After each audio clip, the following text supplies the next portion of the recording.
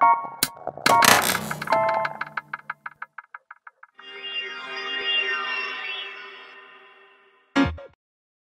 my name is Monika. I'm from Slovakia, but I currently live in Dublin, in Ireland.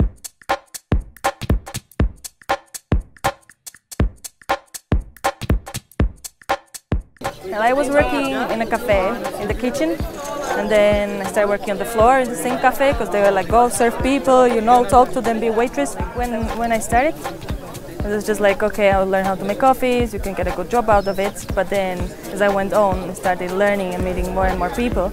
It just became part of my heart.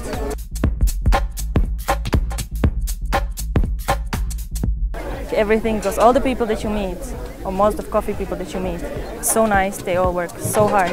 If you just think, you know, how long it takes, how many processes it takes to make a cup of coffee. I am 100% coffee lover and a people lover,